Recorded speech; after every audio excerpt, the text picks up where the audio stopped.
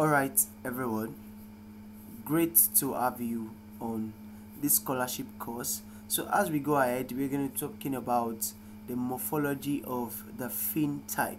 Look at this little diagram in front of you, just showing the little morphology of the fin type being labeled. We have the first one is the first dorsal fin. I told you that if you are new to aquaculture, you have to be able to follow through to the end, because this is going to expose you to the terminologies you need to know.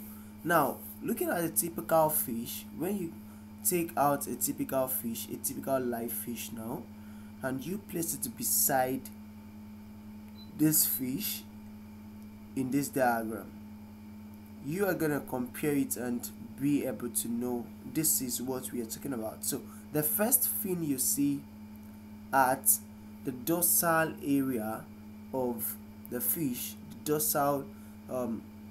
dorsal line, that's the top layer of the fish, is called the first dorsal fin, especially when the fish is having two dorsal fin. We have the first dorsal and we have the second dorsal fin. So if there is an extension of the dorsal fin showing after the first and the second, it is called the adipose fin. So moving ahead, you are going to see that from the adipose fin, the next one is the caudal fin, which is also called the tail fin. And we have the three other fins on this diagram, which are the pectoral, the one close to the operculum. We have the pelvic, the one below the operculum, and we have the anal fin, the one close to the anus of the fish.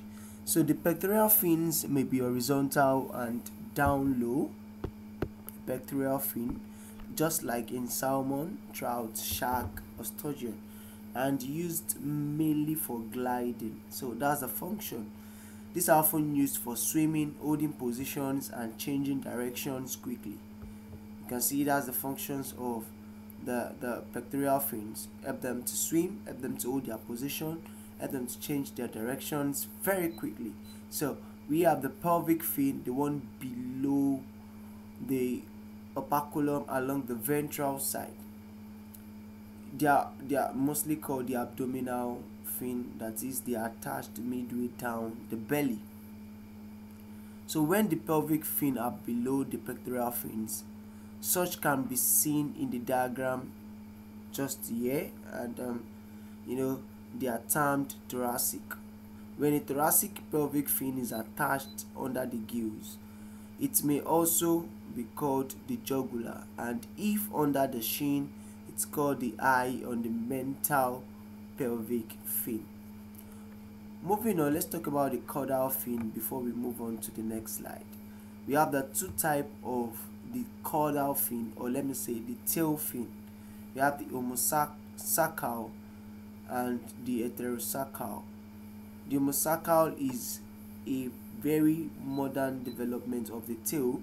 It is symmetrical, and example are this kind of tail is the truncate.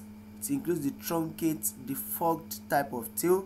You have the deeply forked types. Don't worry, this type of tails are going to be talking about them in the following slides in this week. So it is by far the most common caudal fin shape shared by most fishes, the homosaccal. So most of the fish you are going to be seeing in the diagram I'm going to be showing you are going to be having the homosaccal tail type, because it is the modern development type of tail you see all around and every time when you get a fish. So the heterosaccal is an ancient form of the tail fish, is an ancient form possessed by only few primitive fishes like the sharks, the paddlefish.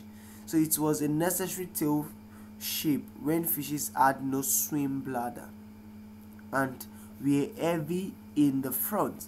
So if you have a question as you are listening to this course, as you are reading through to this course, drop your question in the Slack channel. Some of you may have a question on what a swim bladder is. Drop it in the Slack channel. Let's have it as an interactive session together. So if the fish tried to use a kind of symmetrical tail, it would have pointed toward the bottom. Instead, it's developed a tail with a deliberately downward driving design. And let's check the rest in the next slide.